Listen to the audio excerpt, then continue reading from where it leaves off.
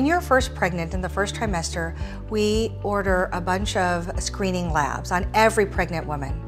We need to know what your blood type is. We need to see what your starting blood count is.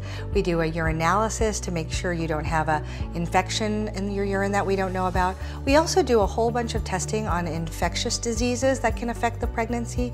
So HIV test, a test for syphilis, a test for hepatitis, and we do a gonorrhea and chlamydia screen as well. We'll also want to know what your blood type is, if you're Rh positive or negative. Most women are Rh positive, some women are Rh negative.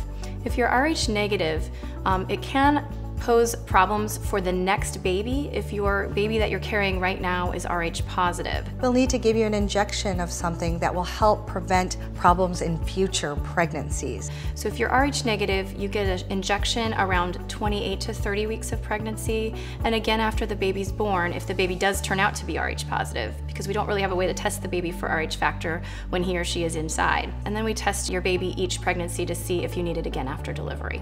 If you have other medical issues, there's sometimes additional tests that we will order. So you just need to talk to your provider to find out what tests are appropriate for you.